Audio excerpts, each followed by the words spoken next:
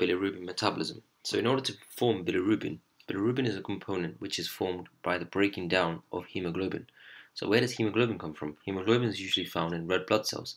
Red blood cells usually have a half-life, or what's known as a life cycle of around 120 days, which is why I've got the RBC 120 days on the front of your screen now, just to always remember this fact. So let's get into bilirubin metabolism.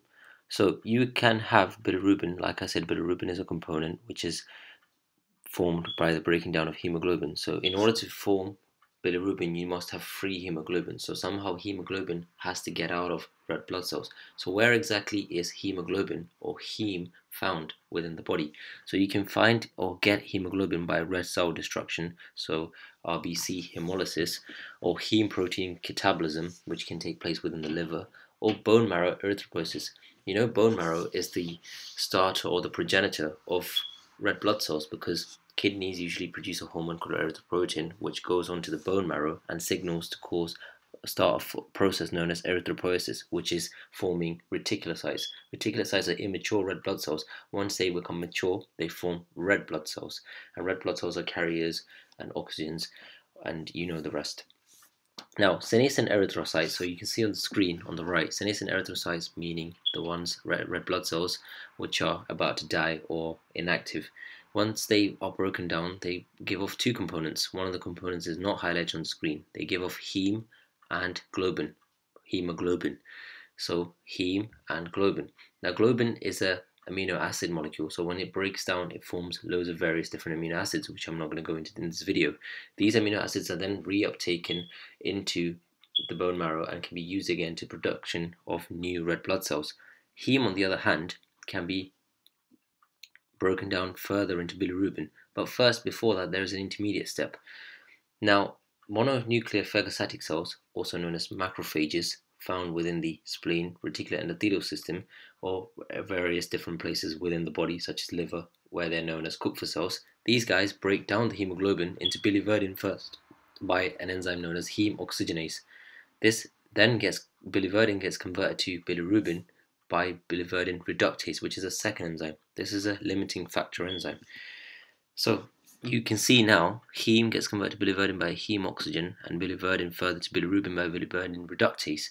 Now you have bilirubin in free serum, i.e. within your blood. So free bilirubin, you need to understand, it's not lipid soluble, nor is it water soluble. So therefore, in order for it to transport throughout the blood, it needs to attach to something, and what better way than attach to the most abundant protein found within your blood, known as albumin. So bilirubin forms a albumin complex. So now you have unconjugated bilirubin albumin complex, unconjugated bilirubin, which we'll touch upon later, because some of you might wonder what is unconjugated bilirubin. For now, just know you have bilirubin and albumin complex.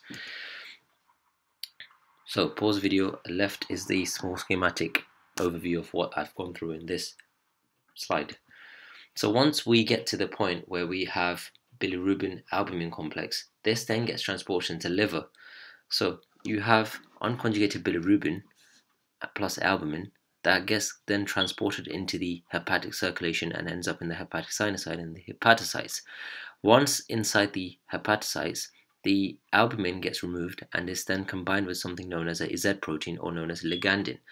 Then the hepatocytes have an enzyme known as glucuronidase or UDPGT. This then converts bilirubin into conjugated bilirubin. So conjugation process takes place here. So you can see here that bilirubin ligandin, because removing albumin and the ligandin comes, and then by the enzyme UDPGT or glucuronidase for a simpler form, you have now conjugated bilirubin. Conjugated bilirubin now does not need albumin or any protein to travel through blood because it is water soluble. So recap just quickly, we have somehow we need to form bilirubin, and bilirubin, you know, is coming from hemoglobin. So this can be by catabolism of Sannyasin Erythrocytes, or dead red blood cells, every 120 days from the reticular endothelial system, or you can have ineffective erythropoiesis, so when some sort of bone marrow suppression due to tumor, or some sort of tissue heme protein or liver Kupffer cells breaking down hemoglobin. So most of the 75% of the heme that is causes bilirubin formation comes directly from red blood cells. So now you have biliverdin, bilirubin, serum albumin, and then into the liver by ligandin. Albumin gets changed to ligandin, and then gluconeotransferase, which is an important enzyme, does the conjugation part. What happens next? So once you have conjugated bilirubin is then travels down through the biliary system. So the liver then takes out the bilirubin through, and it gets combined through the biliary system in the common bile duct, and then enters the small intestine through the vater of ampullae. So once it gets, so we know up to now. So once we have conjugated bilirubin through the biliary system, it gets into the small intestine.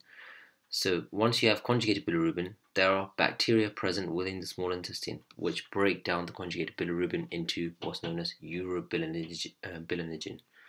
Urobilinogen, 10%, and rest 85 to 90%, is then converted. So 10% goes back through the hepatic portal system back into the liver, and from the liver it's gone into the kidneys where it's excreted in the urine. So you have a more well detailed diagram here. So let's start off with the point here. So you have conjugated bilirubin. It gets taken into the small intestine where it gets processed by bacterial proteases.